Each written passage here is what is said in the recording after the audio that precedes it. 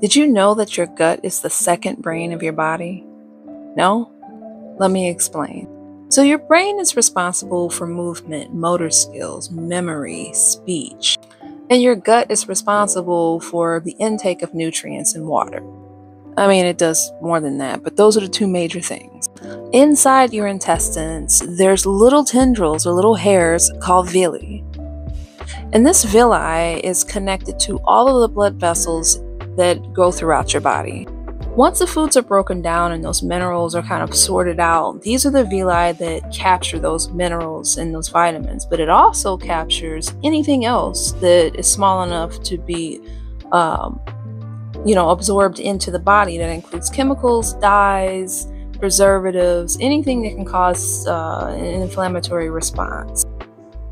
And when you have an inflamed bowel, your bowels are not actually able to do what they're supposed to do, like send vitamins and minerals to the proper places in your body and to your cells. So what happens is you get what they call leaky gut syndrome. So there's gaps in between these parts of the lining in your intestines. And what happens is all the bacteria and all the fecal matter and the things like that get brought back into your bloodstream, back into your body, back into your cells, where inflammation occurs over and over and over again.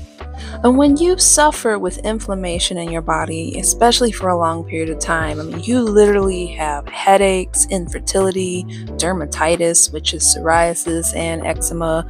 You have depression, anxiety.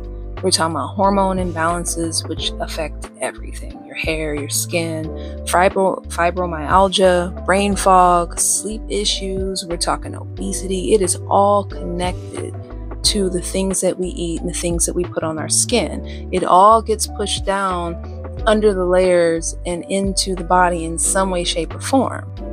And this video is just a way to say, think about what you're putting in your body and what it's doing to you.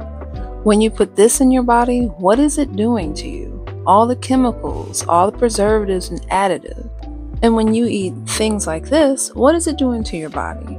You either have chemicals and preservatives on one hand, or you've got vitamins and minerals on the other. Which one is going to help you heal your issues that you don't have to suffer with?